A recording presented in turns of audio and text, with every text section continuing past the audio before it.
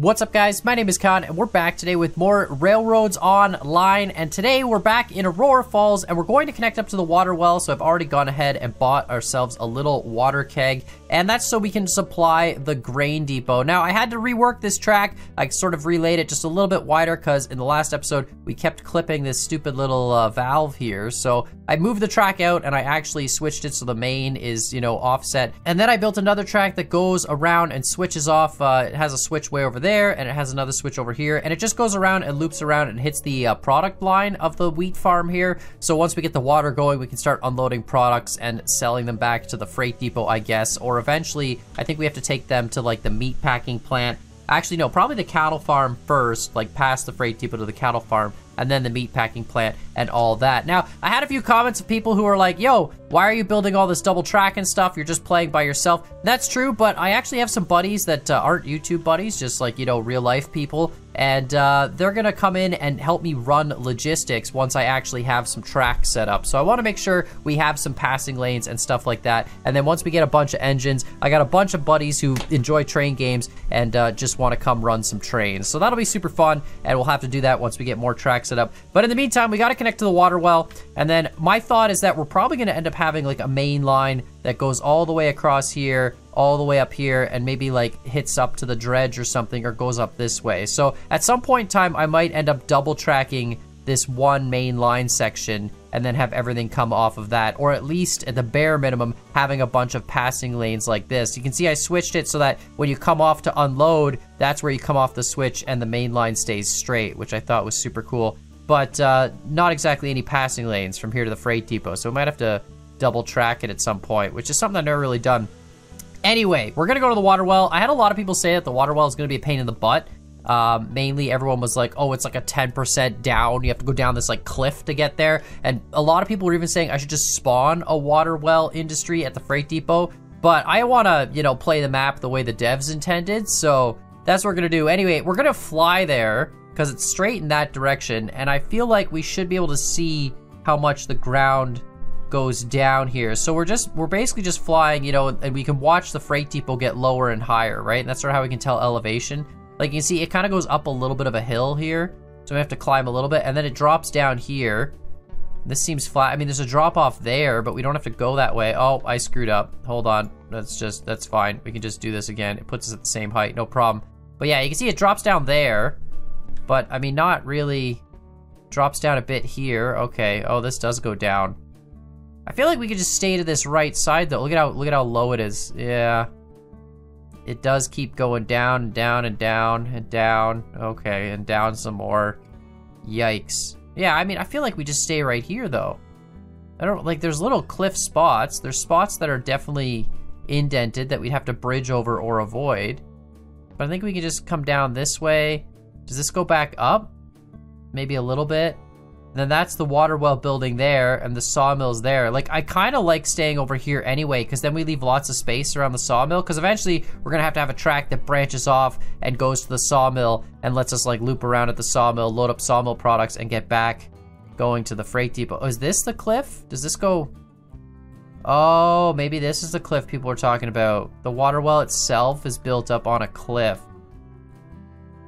Oh, it kind of is, isn't it? Sort of on a, it's fine. We just gotta like come out wide and then kind of slope up a little bit, come up here, go across here, and then go down this way, and then it's just gonna be a really, really big loop. That's all. All right, I think I made this work. I'm not really happy about it, but I think this is gonna be an okay track. So this is 0% here, and it's 0% here, right below the water well, which is like, I think we're as low as we can get to the ground. So hopefully we've got the clearance from the spigot to the top of like the big watering cars, and this should be fine, I think, in terms of distance. Yeah, like I think that looks okay. It's kind of in the middle of the track. If I turn this on, where's the valve? Oh, right here. Perfect. Let's turn this on. Yeah, that's good enough. That's close enough to the middle, I think, that we'll be able to fill the cars. And then we have to climb, like literally, to get over this tiny little hill. And this is a 5% climb, which is it's very small. Shouldn't be a big deal, but it's just something we have to pay attention to. We have a 5% literally just to get out of this stupid station, because otherwise we're just gonna have a big slope track, and I don't want to be loading on a slope track. So if anything, actually we could come in this way and then just come down that way and then loop around. But anyway, let's go back. Hold on, actually, let's build a telegraph office here, just so we have one. And we can, of course, warp over here. Something like that's probably good enough. And then we're gonna warp back to our wheat farm, and we're gonna build this track up. All right, so I'm gonna start with this little bit of track that then goes to a switch. I'm gonna keep this switch for doing a loop, because eventually I think we're gonna want a switch that comes up the product line there and loops around and connects to this. Maybe I'll put these a little closer. But the reason why is I think, like, if we're coming to grab products that are going to the freight depot or going to somewhere else on the other side of the map, we don't want to have to come in here and then not be able to turn around. We'd have to, like, push back or something, and that would just be really, really silly. So if we do a switch like this, this just gives us the ability to build that loop that goes, it'll connect all the way up back to there, and we'll be good to go, no problem with that. So that'll be a future plan. In the meantime, we're gonna just start going down at a curve here. I'm gonna try and go right along the edge of the mountainside, because I think that'll be a much nicer looking track, because we can kind of keep it closer to the height. Like, we're not gonna have a huge amount of fill. Already though, huge amount of fill, which is interesting. But we'll leave it as fill for now. If we go back and realize it's too tall, then we'll maybe make it some trestle bridges or something. But generally speaking, you know, railroads would have used fill, because fill is cheap if you can do it. And it's much more expensive to build wooden bridges, and you know, the maintenance on wooden bridges is really high and all that fun stuff. Yeah, that's not too bad. I mean, it's a little high on the fill. We're still going down at 2% though. So this is gonna be a real, like, slog fest for an engine to come up hauling a ton of heavy water.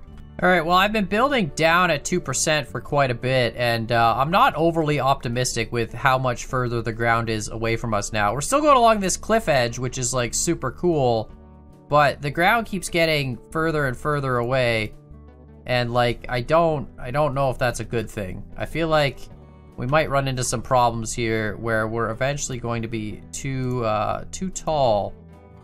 But anyway, let's just keep going, because, like, might as well. There we go. So I've been going at 2%, and we're just getting higher and higher up. So as much as I'd like to continue going at 2%, like, if I keep at this height, we're gonna have to have these massive bridge systems that just loop us around to finally get down to, like, look, there's the sawmill there. We're almost in line. Well, okay, we still have a way to go. Oh, interesting, there's like a little bit of a, I don't know if that's a cliff or something in the middle, but we're gonna go way down into this, and then we'd have to loop all the way around this and find, like, it's gonna be way too high up. So I'm gonna go back to the start, unfortunately, which just is we're a fair ways down here, but I'm gonna go back to the start, and I'm gonna try going down at 4% and trying to stick a little bit closer to the terrain, and maybe we can do a 4% run. We'll have to do some checks. I was just thinking about it, like, I need to really give myself a ton of money in a file, which maybe I'll do at some point in time, but I'd like to do some checks about different ways to go up and down elevations. Like, is it more effective to do a steeper grade and then a shallower grade, or is it more effective to just do a shallower grade the whole way? And it would be really cool. Maybe I'll load up one of my old maps where I've got a ton of money and a ton of locomotives and stuff, and we'll do some checks at some point in time and see if, you know, if there's a reason for that, and if we can control the speed of a train going up a hill. Ultimately, you still have to go up the same distance, right? We have to go up, let's say, like 1,000 feet or something. But I'm wondering, is it more effective to go up and down in, like, big spurts of high grade? Like these little spurts, you know, where you're going like flat and then high grade and then flat and then high grade. Like, does that work better? Or is it better to just go up at a constant, like 2 or 3 or 4% and keep it as shallow as possible, but for the entire stretch of the hill? I don't know. I've never actually tried that before. So definitely could probably load up one of my old maps and do some of those checks and see. But for now, I think I'm gonna have to go down to like 4%. We end up way too high, way too quickly. And it's just gonna be like a massive bridge system. So we're gonna go all the way back here. And where we start to go down, we're gonna go down at 4 and try and stick as close to the grass as we can. And if we have to level out and go 0, then that's fine. We'll go like 4, 0, 4, 0. And, you know, just to sort of avoid all this crazy super high track. Yeah, this is so much better. Right away, like, I've started laying track, and I said 4%, but honestly, 4%'s on the high end. Like, look, we have barely any fill. I'm trying to follow the terrain as best I can. We are definitely going down. This was just a big 3% chunk, but the part before that was only 2 because we would hit the ground otherwise, and then there's parts that are like 4 and stuff, so it does slope up. It's got a little bit of an S going on. We're trying to, you know, maximize the distance we're moving by doing these sort of lazy S's, but they are all like 200-meter curves, and giving us that leeway of up to 4% incline, it's definitely making this a lot easier. Like, look, we were way up there on the mountains, up on that ridge, trying to stay at 2%. So this is going to be a steeper run for sure. Like your train's going to have to treat it like it's a 4% grade, but this is so much better. Like right away, we're sticking close to the ground, and we're just going to keep going along this right side. Like there's definitely a cliff drop up there, but we're going to just keep going along this side here. And like, I don't know, maybe this will be 3%. And the track looks a lot better too. I mean, you know, not to be biased or anything, but track with that low fill that's just kind of right next to the ground, that's always my favorite. I think it just looks like, you know, real proper railroad stuff. But yeah, like look at this. This is a 3% run, and we're actually losing height. We can go up to like 2.5 almost. We can go, yeah, let's go 3 down to like, wow, that's so cool. Yeah, let's go to like here, and then now we'll probably have to switch to like a 2.5 and go straight. But you can see this is going to be so much better. Such a cooler run. And it's going to be easier to make passing tracks and stuff on this as well, because we are nice and flat next to the ground. But yeah, let's just do another big straight run. Look at this. We can even go 2%. That's awesome. Just full speed 2% line. This is going to be super cool. Might actually be able to pull more than just one water car with the Montezuma going up this hill. At least one of the small ones. But yeah, there we go. And now we're going to have to steepen up again. But really, really big fan of this. I love the way this looks. You got the mountains in the background here. This is just such a cool map. A lot of people are saying this map is much more difficult than the other maps. It doesn't have as many flat spots, and it doesn't really have the dev intended line spots, you know what I mean? Like those spots where it clearly would make sense to run a track, but I like that. I'm a big fan of trying to hug the terrain and have lines that aren't all just the same, you know, grade the whole way. That kind of actually feels more like real railroading, in my opinion. Because, you know, this is how you'd run a railroad. You'd try and make it as low to the ground as possible and, you know, avoiding crazy hills. But you want to try and make your rails low so that you don't have to spend a whole ton of money building bridges or putting down, you know, a whole ton of fill or building up concrete barriers and all that stuff, right? All right, so we're getting close. We can see the water well now. This has actually been sweet. We're starting to climb up, actually, because... I'm realizing like we're not gonna make it to the water well if we don't climb at some point here. So I think I'll probably end up putting a switch like here. We come down, I thought this brown part was gonna be elevated. It's actually a valley. So it's not a mountain, this part of the map, it's a valley. So we came down all the way, we're like right flush with the valley line. It looks really, really cool. And then here we're gonna turn and probably have some relatively steep lines. Like we'll put a switch right there. And then, yeah, these lines are probably going to have to be pretty steep to get up. Like, one's got to get up to there, and then the other one's got to, boy, and then it's got to loop all the way around and get to the other side. I mean, we'll do this one first. It's going to go straight for a bit. We'll probably have to start climbing a little bit, like 0.5% or so. Yeah, so if I come down at 2%, 100-meter curve, I can even do 2.5%.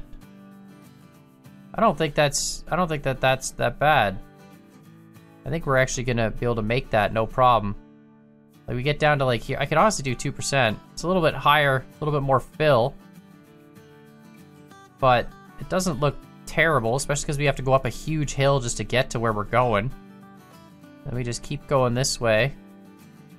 Yeah, I think this is gonna be perfect. I mean, it's a really big loop, like you have to go way out there, but I mean, it's fine. And then we'll just clear this up, we'll bring this back, and we'll have to put the switch, oh no, the switch is way back there, right? Yeah, okay, we'll bring this straight, and then we'll connect up to that switch. Could probably put the switch a little bit earlier. The other option is too, like we could do it without a switch, we'd have a loop up there, but it would have to be a really tight loop. Yeah, it's gonna be easier just to have a switch on the main line, honestly. I love the fact that the splines are huge now. Back in the day, like people who are just tuning into Railroads Online for the first time, they'll never know the struggle of building track in the original setup. You had to lay all your fill first, and then you had to lay all your track second, and you could only have like maybe 10-meter long splines or something, or 20. It was not a very big spline. Now they can do like 500, but before it was super tiny, and you had to just like lay fill by fill by fill. You had to manually line up the different pieces of fill because you couldn't link fill to other fill. So if you wanted like a smooth looking track like this where the fill is all, you know, congruent and and everything lines up and looks all great, yeah, it wasn't gonna happen. It was a nightmare to try and deal with. It was really, really tough to build in. And now it's beautiful with the spline tool and the custom angles and stuff. I mean, you can make really nice looking track relatively easily. Before, it would take days to make a cool track. And then bridges, oh my God. Trying to lay a bridge, you had to put down the bridge first and then the track on top of the bridge. It was tough. It was a very, very tough game to lay track. It was super cool and like, rewarding, but it would take way longer. And it's so nice with the quality of life. I mean, it's been a while since this has been put in. It's been like this for a long time now, but it's still wicked nice. The switch is right there. So let's just grab this guy and put it on, look at this, precise mode, and then down we go. Literally have to clear this stupid 5% hill coming out of the loading. This is gonna have to be sharper than 100, because there's no way it's gonna get down there if it isn't, but that's fine. We're gonna go down to like 4% anyway. Yeah, 4%, 70 meters maybe. Or we have to put the switch way further out, which is actually probably the better option. Let's go to 100. Never mind, I lied. We'll just put the switch out further.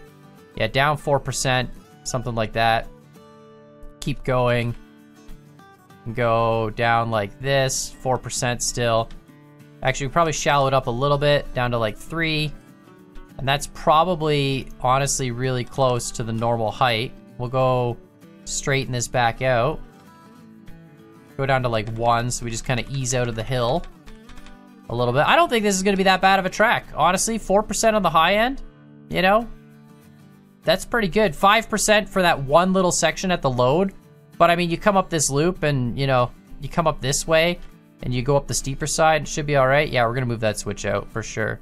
This is so much better than the bridge track. So much less effort, and it looks way cooler following all the contours of the terrain and stuff. And then, we have to climb back up to the water well, but whatever.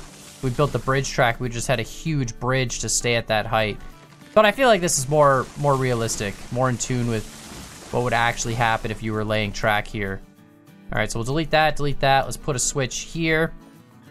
Again, this is the end of the line, so who cares? Done. And then now we should be able to clear this back. Oh God, we gotta go back a little bit further. Probably even a little further than this. And then we'll just curve that switch spline right into this spline. And probably even honestly do it from here. It might let me, like, it'll automatically figure out the grade and like the best curve from this point, as long as they're within 500 meters. And that'll probably look much, much smoother. Yeah, perfect. Look at that. So perfect, nice and smooth, excellent. And then we'll connect up this last piece, and then we're good to go. And we're gonna just walk, we'll walk the whole track and delete all the trees as we go, trees and rocks, make sure that's all cleared out. And then we'll bring our Montezuma down here, fill it up with water, and deliver it to the wheat farm, which I think shouldn't be a problem. Like, I think the Montezuma is gonna be able to handle one small water car up, 4% at the high end, but we'll try it. Worst case, it doesn't make it, and then, we need another engine, I guess. We have to deliver more seeds until we can afford, like, a porter or something, but I think we'll be fine with one water car, honestly. I gotta bring up my tractive effort sheet again. Now that we're done the track, too, I've turned the dynamic weather back on, and I've turned the normal day-night cycle back on.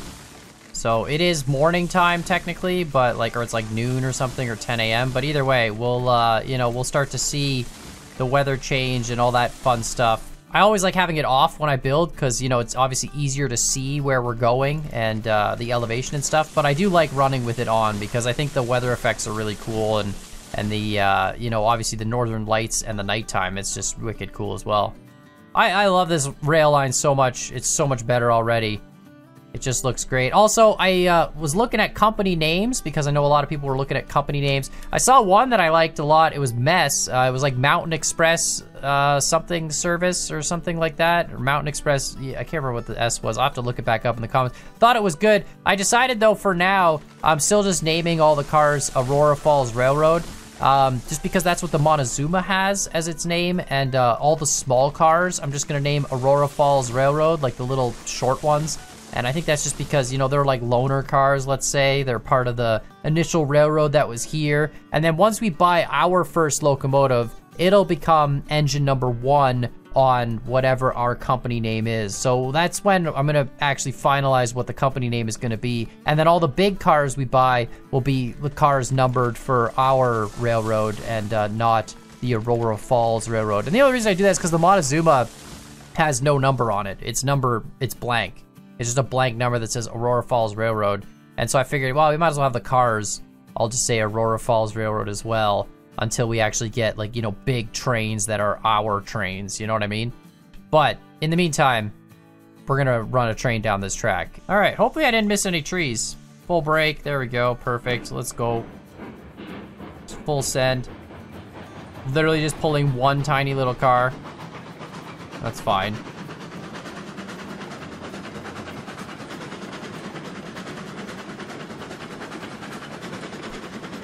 I think we're gonna start picking up some ridiculous speed here. Going down this whole elevation. We could probably honestly just cut the reg at this point. Oh, we're not even at full pressure. Wow, okay, yeah. We're only at 92 PSI of 130. Oh, our fire temp is like 0. We have 20-degree water. That's fine. We're gonna do like 30, we might need a break. Doing a little bit of spicy speed here. 30 mile an hour, I mean, it actually feels really smooth. I wonder what they've done. I haven't really been paying attention to their updates on speed limits, to be honest. I know that was always the big thing, and they had issues with the physics, which is why the speed limits existed. So I don't know if it's been better, or where that back car does seem to like to bounce a little bit at 30 mile an hour. But the Montezuma seems pretty planted to the rails, to be honest. Yeah, I don't know. This is a sick line though. This is so cool. Just super flush with the ground. Looks really, really intense. Oh no, we're bouncing a bit at 30. Okay, yeah, maybe. I don't know. I honestly haven't paid attention with the physics update notes. I don't know what the deal is, what engines have better speed limits and what don't, other than the ones from before, which I think was like, what, the Montezuma and then the Cook 260 or something. I'm pretty sure, or maybe it was the Cook 280. I don't know. It was one of those, I think, that had another speed limit increase. Either way, we're booking it pretty good. This is such a cool map. Sorry, I'm like, literally, I'm just blown away with how much nicer this rail looks than all those stupid bridges I was doing the first time. It's just so much cooler when you keep the fill nice and low. You can see the terrain kind of goes up in height a little bit in some spots, but our track kind of stays level through it. It's really, really clean. Hopefully there's no rocks here. Nah, I think we're good. Look at that. There the ties are almost touching the ground with no fill. Like, it's just perfect. Love it. We're going way too quick at 36 mile an hour. I think we're getting, there's our safety popping. Think we're at the valley almost? Yeah, we're starting to not go any faster. There is a small part here where we have to climb at 0.5% because we go down into the valley and then I went a little too low, so it has to climb back a little bit. I'm like, it doesn't even matter that I'm using the reg. I'm going faster than the speed limit. Oh, perfect. We are going up the sharper side. So that's really probably the way you want to go in. Go up on the steeper side when you're empty and then come down on the, well, I guess you could come down on either side, but you don't have to climb the 5% when you're full, which is kind of the thing, which would sort of make more sense. All right, now we're gonna need some reg. Eventually, maybe. No, it's getting dark out. Sun's going down. Guess we're gonna be loading up at night and bringing it back up the hill at night. Not a big deal. To light up our lantern. Oh boy, that's a struggle bus. Oh no, we're good. We're good. We're good. Oh, shoot. There, cut that. Brake.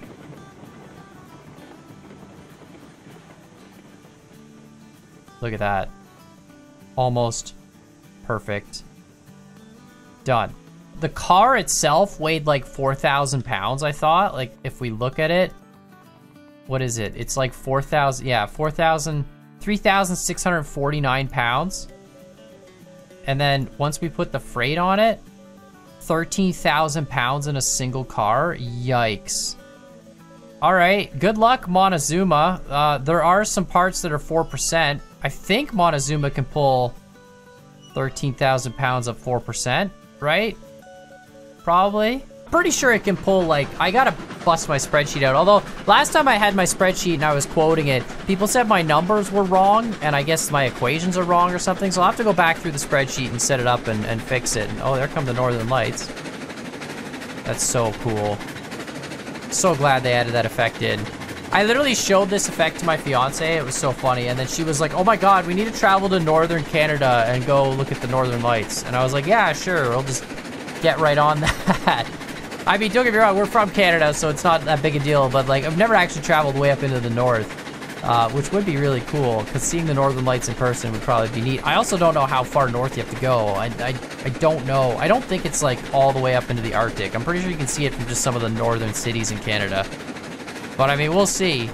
It'd be a cool thing to definitely see at least once in your life, that's for sure. Well, we're losing speed already. Down to 20 mile an hour. This is up 1%. We're starting to climb out of the valley, so it'll be 1%, 1.5%. I think it goes up to 2.5 at some point here. I should go and put like grade markers along different parts of the track, like the signs, because I know there's signs now. I kind of wish the game had a sign that you could link to a piece of the track. Maybe they do, I haven't looked at it, but like it would be cool if they had a piece of sign that you could link to the track and it would automatically like read the grade from that part of the track and display it on the sign. So that way you could just go along and just put grade markers down and it would be like, oh, this is 3% or whatever the heck it is. But I guess on a real railroad, they give you the signs beforehand, like they warn you prior to hitting the part that it's gonna be steeper. Oh, we haven't bogged down too much. We're at 17 mile an hour. This is definitely one of the steeper sections, probably like 3.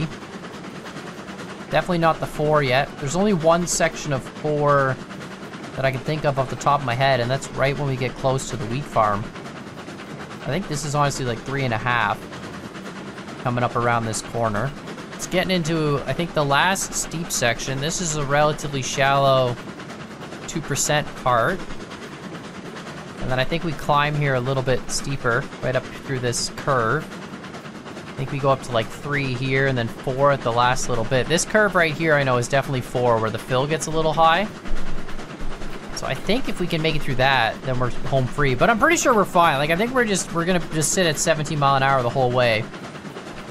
This is definitely gonna need a big passing track when I start to invite my buddies back to do like a big logistics run. Because people coming up from the sawmill as well are gonna be running this track. Or I double track this whole thing. That's another reason to have nice gradual curves. We could just double track it all. And then it would be very effective. Which I think ultimately I will at some point, oh, Northern Lights are back. But I will, I think at some point, build a huge double track section. Like from the sawmill all the way up through here, all the way up to there, maybe up to the Railway Express Agency. Because then these lines will pull off for the refinery and the iron smelter, right? They'll come off around the freight depot, around the wheat farm. You know, the sawmill line might do probably just a single track going to the ironworks, maybe a double track. Yeah, that might need to be double track too. Like double track here, double track here, double track there, double track to there, and then single tracks going to all these auxiliary industries. Not really sure. We'll definitely do multiple op sessions. Like once I get a bunch of stuff set up with like the wood industry, maybe like the whole wheat farm industry, I'll get a bunch of guys in and we'll just run. I need more trains too, obviously. We need more locomotives. But once we have enough locomotives and cars and stuff, then we could make a lot of money quickly, which I think is going to be the whole point of doing op sessions. Might even invite some, you know, subscribers or members at some point in time if my buddies aren't available. But my buddies were all like, they're all like, we really like running trains. We just don't like having to do all the track laying and stuff. And I'm like, I kind of get that. But anyway, we're here. We made it. Oh yeah, no, never mind. We're going to go past. That's right. I left cars on that track. So we're going to go past and back in. But we made it. No problem. I wasn't worried. 17 mile an hour. I'll definitely bust out my tractive effort sheet for next time. I think the Montezuma could probably pull like 60,000 pounds up 4%. I feel like that's not an unreasonable number. But I have no idea. I'd have to pull out the spreadsheets. But yeah, I'll bust it out for next time, and we'll definitely take a look and see if what we can actually do. Maybe buy a couple more water cars. Really get this wheat industry popping, and then we got to start selling the wheat products back to the freight depot, probably for pennies. But you know, eventually, I guess we got to connect up to the cattle plant too. So that would probably be actually the smarter move. All right, let's turn that in reverse. There we go. Go that way. Perfect. Is it gonna stop? No? Cool. There we go. All right. Let's go backwards, unload this, and get the heck out of here. Okay. Okay, there's no valve. I thought maybe there was like a valve on one side, not the other. I don't think there is. So I just go like this. There we go. Oh my god, that was 6 water out of 100? Oh no. I mean, I guess it says 0 of 6. I thought maybe it would be like 10. All right, what does that take? That took 2 water and 2 seeds. I don't remember how many seeds I brought. 24 probably, right? So 2 water and 2 seeds. And then what does that make me for products? Oh, there goes the rooster. Must be getting morning time. Makes me 1 straw bale. Okay, and does it make me like any grain? And 1 grain. So 2 water and 2 seeds makes 1 and 1. Oh lord, we're gonna need a lot of water cars. Yeah, 2 and 2 makes 1 and 1. Yikes. Yikes, that we're gonna need like 10 water cars to actually do something. 10 water cars would be 60 water. Yeah, I'm gonna pull out the tractive effort sheet and see what the Montezuma can do and buy a few more of those small water cars, because that's insane. But let me know what you guys think in the comments down below. Make sure, of course, hit that like button, hit that subscribe button. Let me know where you want us to go. I mean, there's no real where we're gonna go to the cattle farm next. I think the cattle farm requires products from the wheat farm. Oh, that's cool. It actually grows crops. But yeah, I think the cattle farm requires products from the wheat farm. So we're gonna go past the freight depot, go to the cattle farm. Maybe we'll build a big shunt yard at the freight depot first, so we have room to store all our extra cars. But we've connected up to the water well. Honestly, not as bad as I thought it was gonna be. Everyone in the comments was telling me it was gonna be a lot worse than it is. Some weird parts to it, but not too bad. But either way, let me know what you guys think. Make sure you hit those buttons. And as always, I hope you guys enjoyed this video, and we'll see y'all next time.